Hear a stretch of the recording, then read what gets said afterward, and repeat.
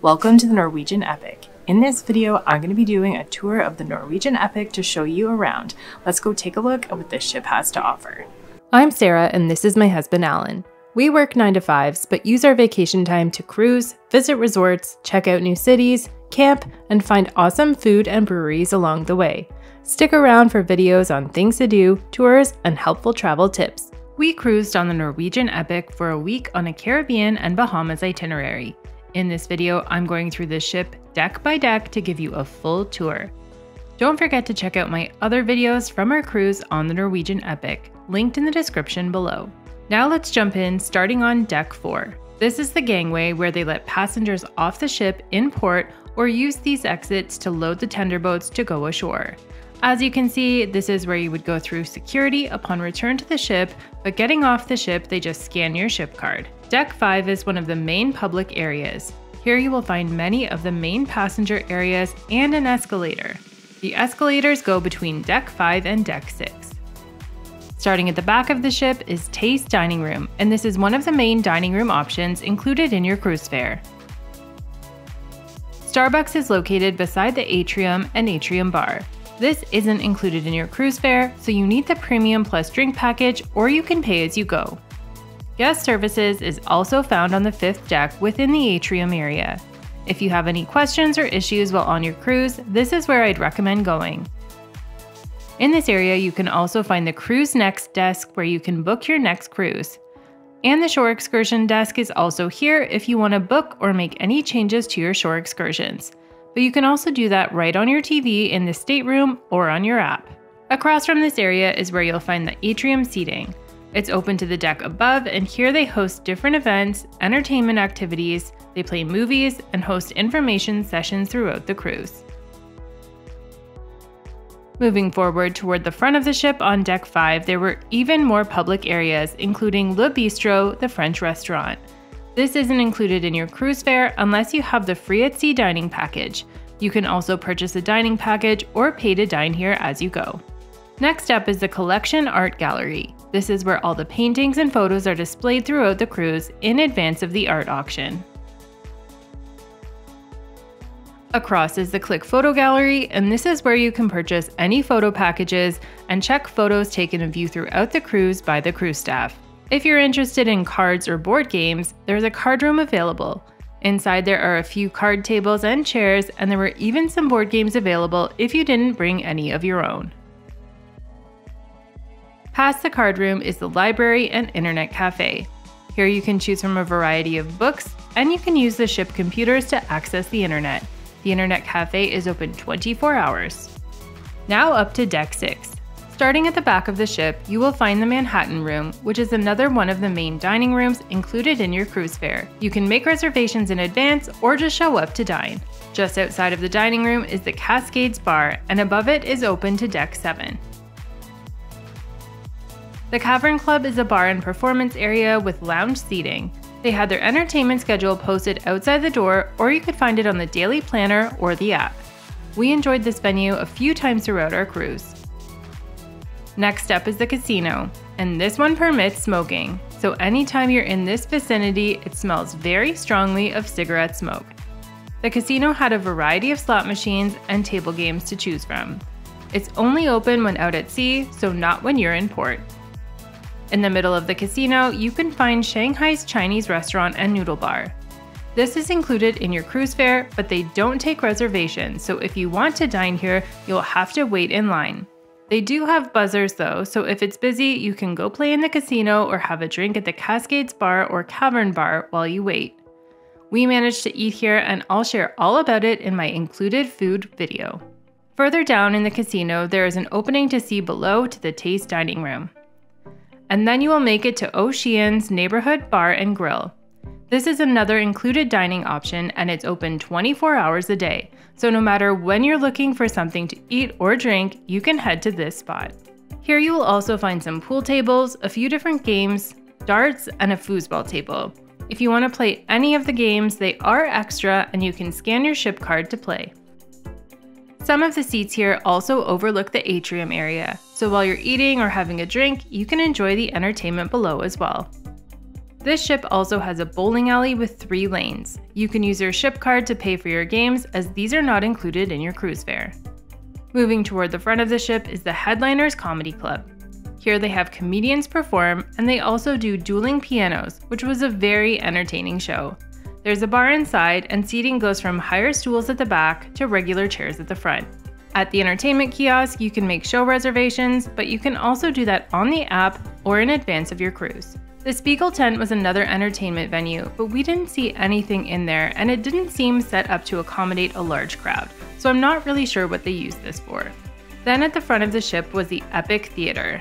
We saw a few of the evening shows here, including one of the Beatles shows, Burn the Floor, and their mind-reading mentalist show. We also had to pass through this area to get off the ship and take the tender to their private island. Now let's check out Deck 7, another one of their public decks with various amenities including bars, shopping, and restaurants. At the front of the ship is the Bliss Lounge. Inside was a bar with lounge seating, and it was used for karaoke and other events throughout the cruise. After 11 p.m., this venue was 18+, so no kids allowed. This deck had pretty much all of the shopping on board. Whether you were looking for designer items, jewelry, watches, perfume, alcohol, or souvenirs, you could find it here. There was also a shop that had some essentials in case you forgot anything at home. Moving toward the middle of the ship, there was an opening down to the Taste Dining Room on the 5th deck, and you could access Deck 6 here via the central stairs. This is where you could find the Sky Vodka Bar, which is an immersive experience. We paid extra to do this. They give you a cape and gloves, and inside you get to try a few Sky Vodka cocktails served in ice glasses at the ice bar. They also have benches and tables made of ice. It was very cool, pun intended. Next up is the Shaker's Martini and Champagne Bar. Here they have some nice lounge seating, and it was a very popular bar every evening, especially when there was live music. Across from Shaker's was the Teppanyaki restaurant. This is not included unless you have a dining package, and it also has an additional cover charge. But you do get to have dinner and a show as you watch it get prepared.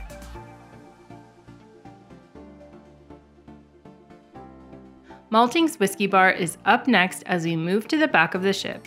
Here there was tall table seating and some smaller 2- and 4-seater tables as well. There was often live music here, and we really enjoyed this bar during the cruise. They also had some couch seating and low tables in the back that were more secluded. It was also open to the casino below, so you did get some wafts of cigarette smoke in this area. Behind the whiskey bar was a humidor cigar lounge. Only cigars were permitted, no cigarettes or vaping were allowed. The ship also had a barber shop right across from the whiskey bar, and there were some more shops here as well. At the back of the ship, you could find more dining options that were only included in dining packages, or you could pay as you go.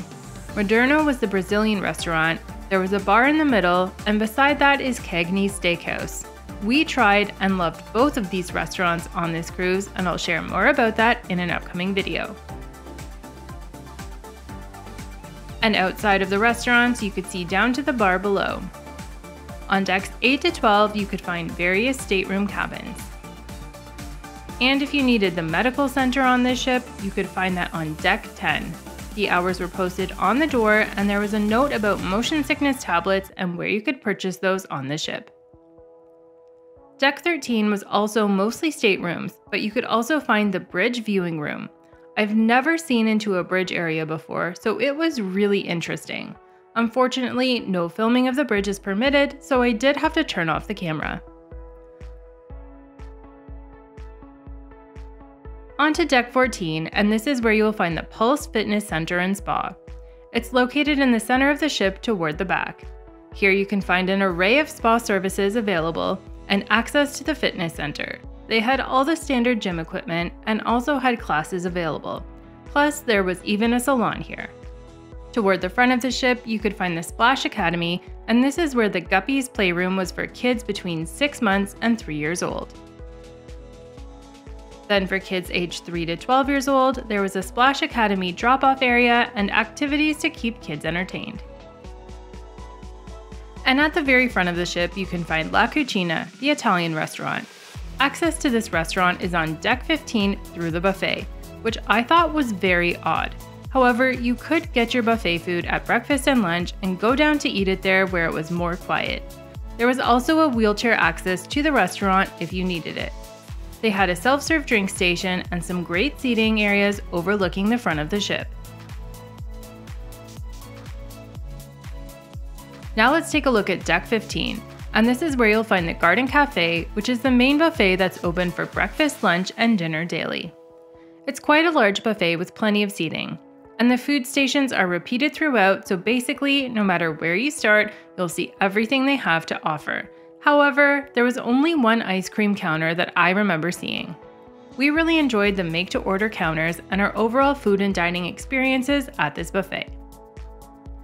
And if you want to dine outside, they also have plenty of seating and a smaller buffet area that is open for breakfast and lunch. As you can see, some of the tables are shaded and some get plenty of sun depending on the time of day. Past the great outdoors, you'll find a towel station and the beer cart that also serves some ready-made frozen drinks. Across from that is the Waves pool bar, and this was busy pretty much all day, every day. The lineups did get pretty bad most days. There's also an outdoor stage where live music and dancing lessons took place. If you're a smoker, there's a designated smoking area past the Waves pool bar. And if you're not, you may want to avoid this area. Now moving into the aqua park. This is the main pool area on the ship. Here you'll find the pools and poolside areas with lots of seating in the sun and along the perimeter. They have multiple hot tubs here, and there are also a few water slides as well.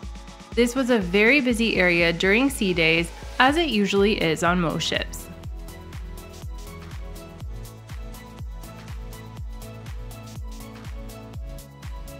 Toward the back of the pool area, there was a small shallow pool for little kids and a mini putting area that went through the tunnel connecting to the marketplace. And that's where you can find another activity, rock climbing.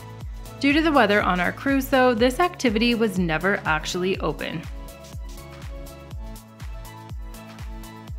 If video arcades are your thing, or you have kids interested in spending some time indoors, there is a fairly large video arcade here. All of the games cost extra, but you can use your ship card to pay for them. And if you're a teen or have teens cruising with you, there is the Entourage Teens Club. We didn't dare enter, but it can be accessed near the arcade on deck 15. Technically though, it is on deck 16.